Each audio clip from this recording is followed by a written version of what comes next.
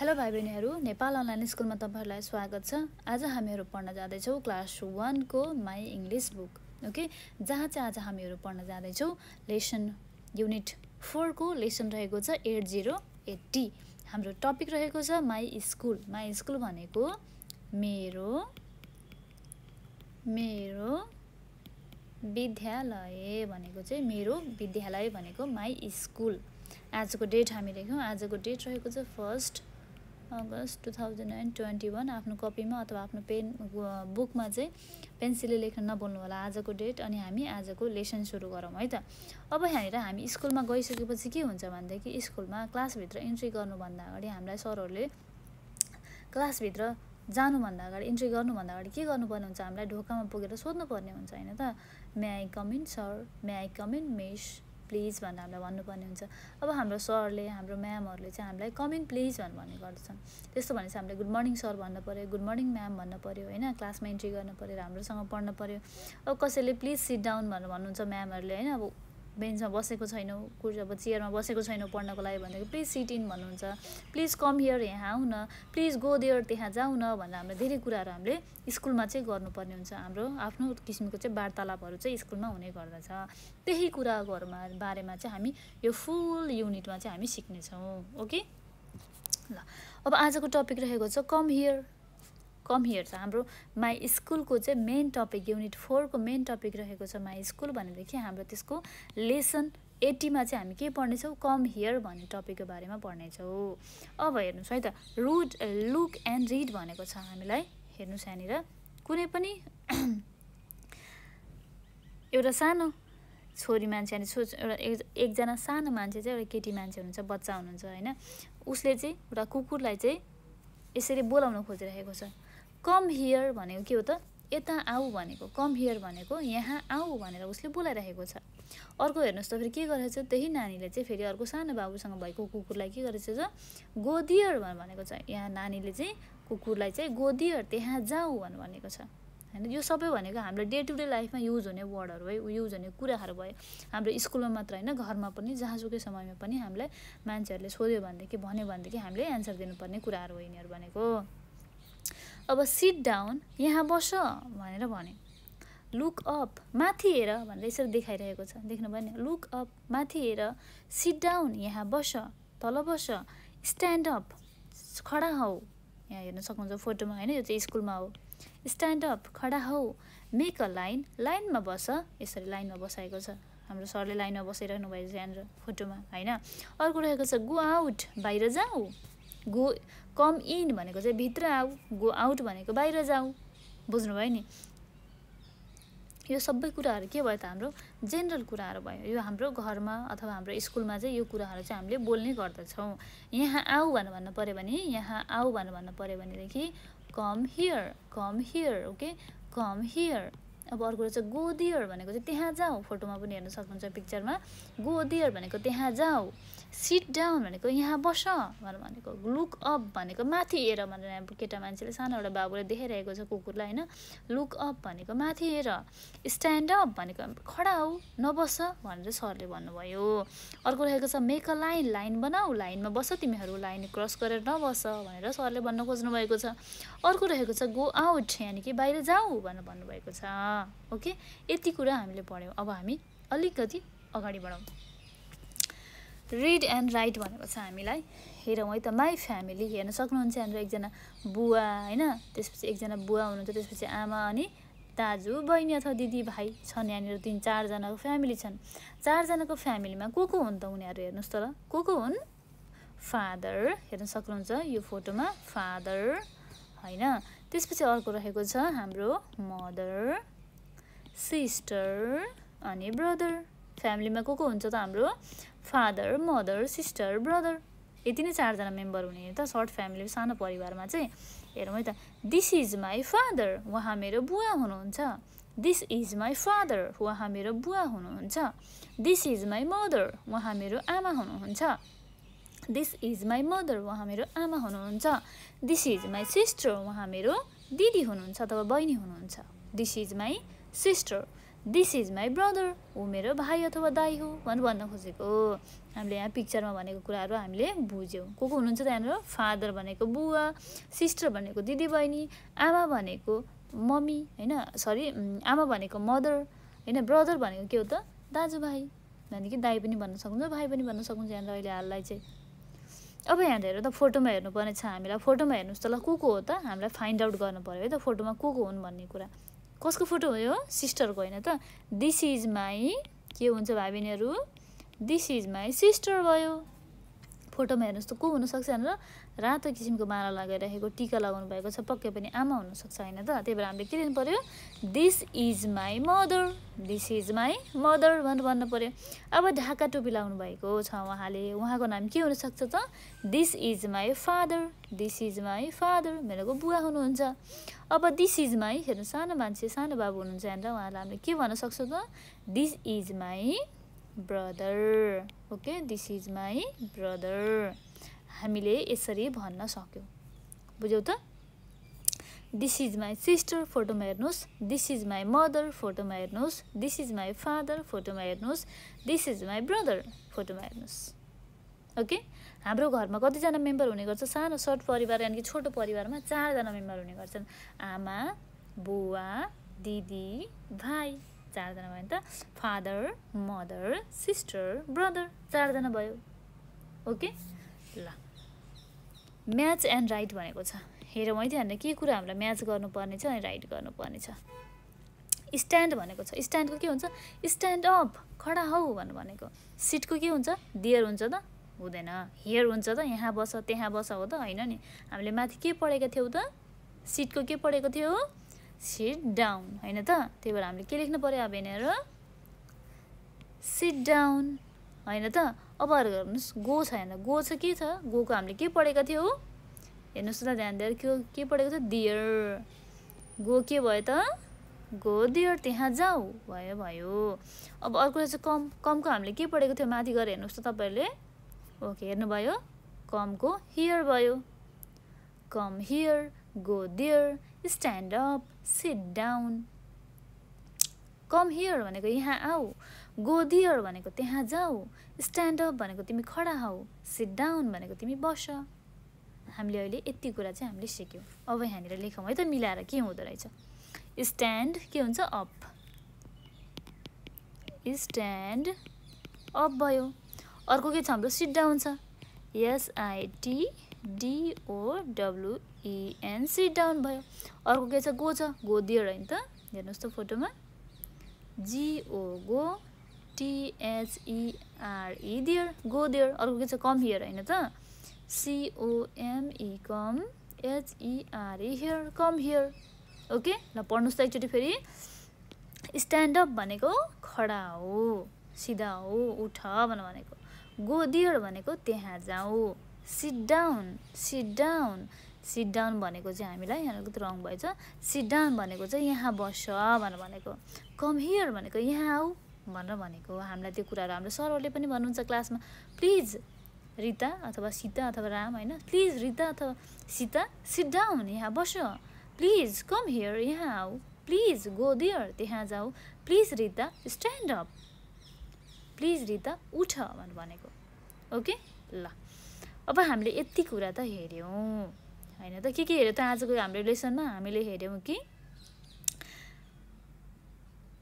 हामीले चाहिँ युजली चाहिँ के कुराहरू चाहिँ युज गर्ने गर्छौँ क्लासरुममा होस्, मेन कुरा त होइन, अथवा बाहिर कुरा होस्। कुनै कुरा माथि हेर्नु पऱ्यो भने कसरी भन्ने होइन, त्यहाँ हेर्नु पऱ्यो भने कसरी भन्ने, बस्नुलाई कसरी कुरा गर्ने, हामीलाई स्कुलमा हाम्रो सरहरूले कसरी भन्नुहुन्छ, बस्नु पऱ्यो भने यहाँ बस भनेर नेपालीमा त भन्नुहुँदैन होला, अङ्ग्रेजी सब्जेक्ट पढाउने सरले त तपाईँहरूलाई इङ्ग्लिसमै भन्नुहुन्छ होला। प्लिज सिट डाउन भनेर भन्नु पऱ्यो होइन त? सरले हामीलाई सिट डाउन भनेको हामीले बुझ्नु पऱ्यो, बुझेर हामी बस्नु पऱ्यो।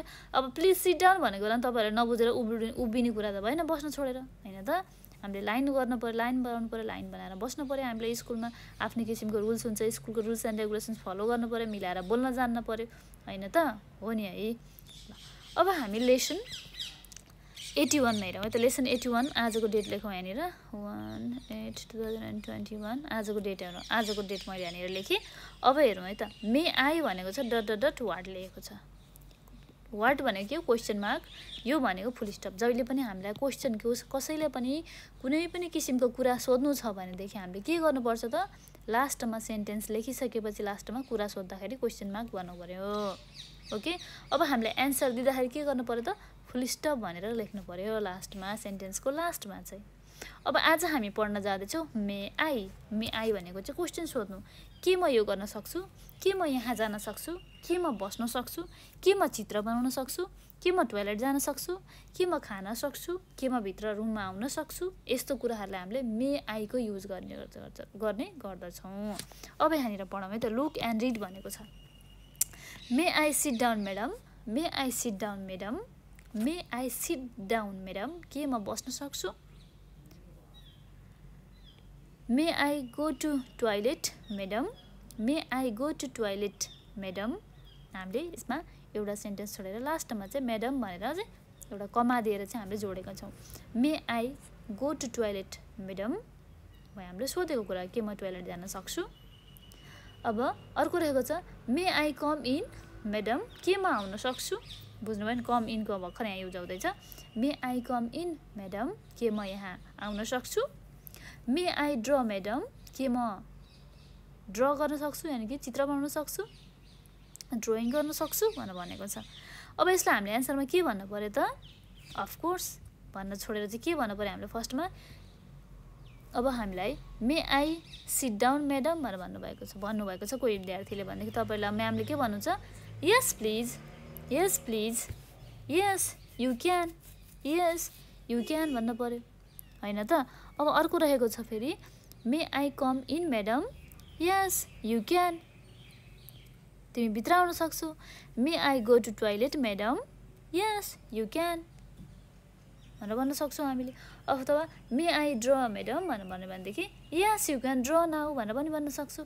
अथवा होइन तिमी गर्न सक्दैनौ भनेर भन्यो भने no you can't.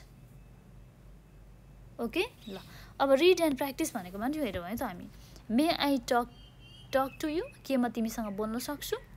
Yes you can, तिमी बोल्न सक्छौ मसँग। मे I watch television, no you can't, no you can't भनेको चाहिँ होइन तिमी सक्दैनौ यतिखेर टिभी हेर्नलाई। मे I play, yes you can, तिमी खेल्न सक्छौ भनेको। क्वेसन यसो सोधिन्छ भनेदेखि हामीले क्यान र कान्टमा एन्सर दिनु पर्यो। क्यान भनेको हामीले अगाडिको भिडियोमा पढिसक्छौँ, हो गर्न सक्छु भन्नु पर्यो भनेदेखि हामीले क्यानको युज गर्छौँ भनेदेखि कान्ट भनेको चाहिँ म गर्न सक्दिनँ, मबाट हुँदैन भन्ने कुरा, नेगेटिभ कुराको लागि चाहिँ हामीले कान्टको युज गर्ने गर्दछौँ। जस्तोको लागि इक्जाम्पलमा हेरिहाल्यो हामीले, मे आई टक टु यु, तिमीलाई अब कोहीसँग बोल्नु छ भने मे आई टक टु यु भनेर सोध्नु पर्यो। अब उसले रिप्लेमा के गर्छ, यस भन्ला अथवा नो भन्ला। यस भन्नु पर्यो भने यस भनेको हो, नेगेटिभ पोजिटिभ एन्सर भयो। नो भनेको होइन, नेगेटिभ एन्सर छैन भन्न खोजेको। ओके ल, मे आई टक टु यु, के म तिमीसँग बोल्न सक्छु। यस यु क्यान, तिमी बोल्न सक्छौ। यस यु क्यान भनेको चाहिँ यस तिमी बोल्न सक्छौ, ठिक छ भनेर भन्न खोजेको। फेरि पनि repeat गराइदिँदैछु। May I watch television, के म टेलिभिजन यानि कि टिभी हेर्न सक्छु। नो यु कान्ट, नो भनेको हुँदैन, यु कान्ट भनेको तिमी हेर्न सक्दैनौ भनेर भन्न खोजेको। मे आई प्ले, के म खेल्न सक्छु। यस आई क्यान, अथवा यसैलाई हामीले नो यु कान्ट भनेर पनि भन्न सक्छौँ। No you can't, yes you क्यानलाई हामीले नो यु कान्ट भनेर पनि भन्न सक्छौँ। ओके, हामीले पोजिटिभ एन्सर र नेगेटिभ एन्सर बनायो। क्यान भनेको सक्छु, गर्न सक्छु भनेको भनेदेखि नेगेटिभमा हामीले नाइ भनेको चाहिँ नो भन्नु पर्यो, यानि कि हामीले कान्ट भन्नु पर्यो।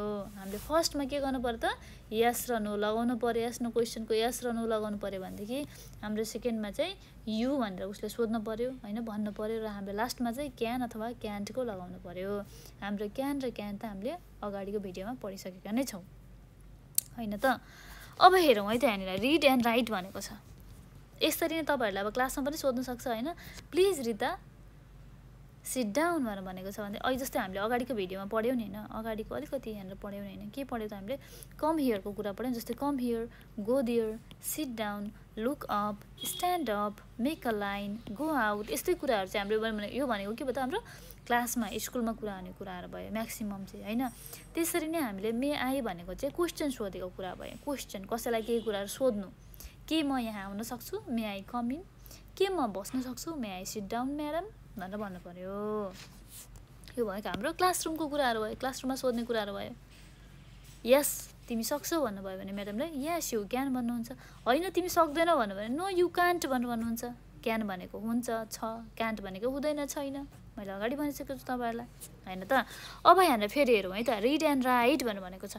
वाट आर दे डुइङ, उनीहरू के गर्दैछन् हेर्नुहोस् त ल। कोही पढिरहेको छन्, कोही लेखिरहेको छन् अथवा चित्र बनाइरहेकी छन् होइन, कोही लेखिरहेको छन् भनिदिउँ, अथवा कोही डान्स गरिरहेको छ, अथवा अर्को कोही नाचे यानि कि गीत गाइरहेको छ।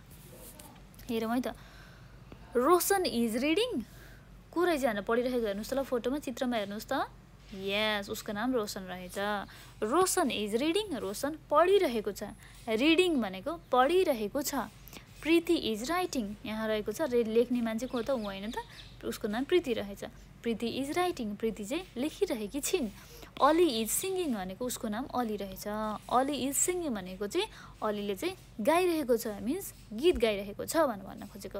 पासाङ इज डान्सिङ, उसको नाम पासाङ रहेछ। हेर्नुहोस् त फोटोमा, चित्रमा पासाङलाई चाहिँ के गर्दैछन् त, नाच्दैछिन् भनेको छ। अब हामीले चित्रमा त हेऱ्यौँ, चित्रमा हेरेर दुई चारवटा कुराहरू पनि पढ्यौँ होइन त। अब यहाँनिर हामी जाउँ है त। 1 मा रहेको छ रोशन इज के छ हेर्नुहोस् त। रोशन को हो त, हामीले यहाँनिर चित्रमा हेर्न सक्छौँ। रोशन हामीले को भनेको छ, रिडिङ यानि कि पढिरहेको छ भनेको छ होइन त। हेर्नुहोस् त ल। अब अप्सन ए मा रहेको छ राइटिङ, अप्सन बी मा रहेको छ डान्सिङ, अप्सन सी मा रहेको छ रिडिङ। रोशन भनेको रिडिङ भनेको छ। के गरिरहेको छ रोशनले, रिडिङ गरिरहेको छ। कहाँनिर भयो रिडिङ, यहाँनिर भयो। अब हामीले यहाँनिर रिडिङ भनेर लेख्नु पर्यो, रिडिङ। ओके ल। अर्को 2 नम्बरमा हेरौँ है त। प्रीति इज डट भनेको छ। अप्सन ए मा रहेको छ राइटिङ, अप्सन बी मा रहेको छ सिङ्गिङ, अप्सन सी मा रहेको छ डान्सिङ।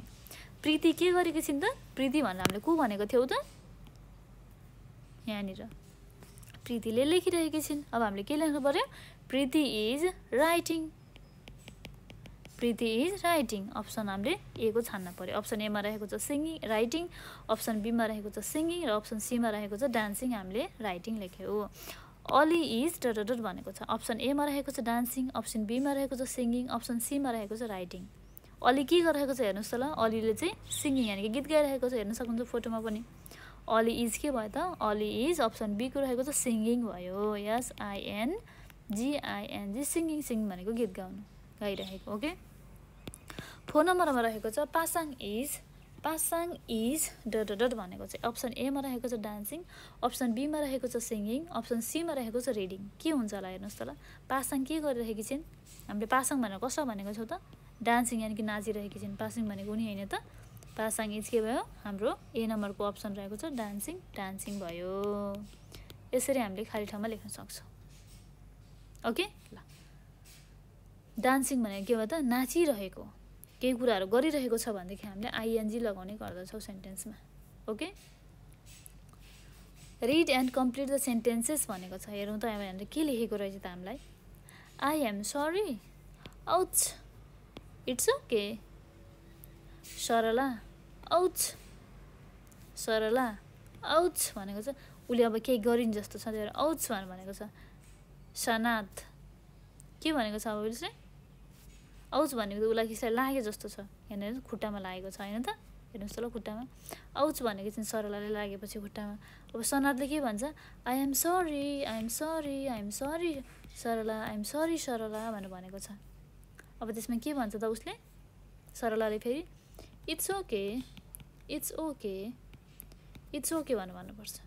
यसरी नै हाम्रो पनि स्कुलमा यदि कोही साथीहरूसँग केही कुरा भयो, म्यामहरूसँग केही कुरा भयो भनेदेखि हामीले चाहिँ केही कुराको रियाक्सन गऱ्यो भनेदेखि आथा, आइया, आउँछ हुन्छ नि, यस्तो किसिमको कुनै पनि किसिमको वर्डहरूको हामीले युज गऱ्यो भने हामीले के भन्नुपर्छ त, उनीहरूले युज गरेको छ भनेदेखि अथवा हामीले जानी अनजानीमा कतै केही गल्ती गरेको छ भनेदेखि हामीले आई एम सरी भन्नुपर्छ। हाम्रो स्कुलमा चाहिँ, हाम्रो क्लासमा होस् अथवा हाम्रो साथीहरूसँग होस् अथवा हाम्रो म्यामहरूसँग होस् अथवा हाम्रो गार्जेनसँग होस् होइन, आफूभन्दा ठुलो मान्छे होस् सानो मान्छे होस्, आफूले गल्ती गरेपछि आई एम सरी भन्नुपर्छ।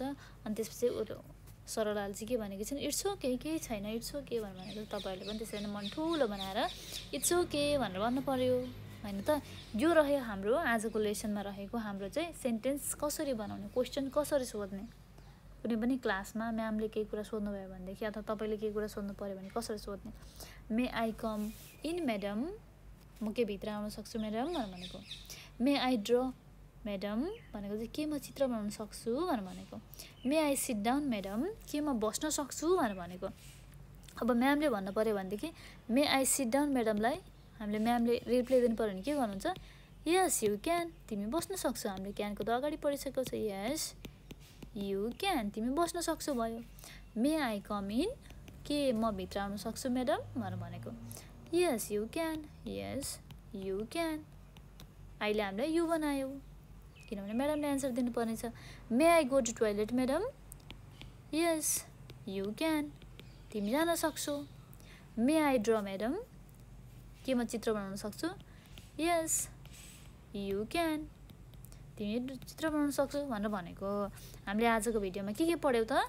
कम हियर यानि कि यहाँ आउनु, त्यहाँ जानु, माथि हेर्नु, तल हेर्नु, यस्तो कुराहरू पढ्यो भनेदेखि हामीले क्वेसन गर्ने यानि कि म कसरी आउने। मे आई भनेको त के म आउन सक्छु, के म जान सक्छु, के म बस्न सक्छु, के म उठ्न सक्छु, के म खान सक्छु, यस्तो कुराहरू क्वेसन भयो भनेदेखि हामीले एन्सर कसरी गर्न पर्यो त?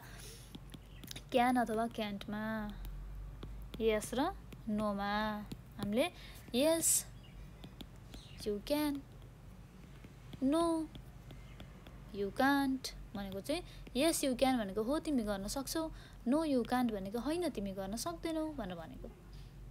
ओके ल, हवस् त आजको लागि यति नै। यदि तपाईँहरूले कुनै पनि किसिमको कुराहरू बुझ्नुभएको छैन भनेदेखि हामी नेपाल अनलाइन स्कुलको 9849595895 हामीहरूको यो नम्बरमा कन्ट्याक्ट गरेर सोध्न सक्नुहुनेछ। आजको भिडियोमा हामीले पढ्यौँ मे आई र कम हियर यानि कि हाम्रो स्कुलमा युज हुने कुराहरूको बारेमा। ओके हवस् त आजको लागि यति नै। Have a nice day.